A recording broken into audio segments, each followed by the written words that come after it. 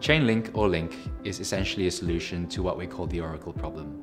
Now, when we take a look at smart contracts historically, they have been unable to interact with real-world data and real-world APIs. So what this means is that all these smart contracts essentially exist within a box. And what Chainlink actually does is that it allows smart contracts to query real-world data, and this allows for many different applications or potential applications such as insurance, gaming, and DeFi.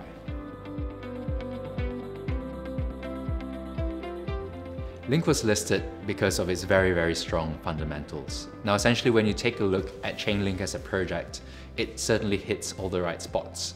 Now, when we look at the founding team, we see that they're a very strong engineering team. When we take a look at the adoption of the coin or of the project, many projects have already taken Chainlink as a utility.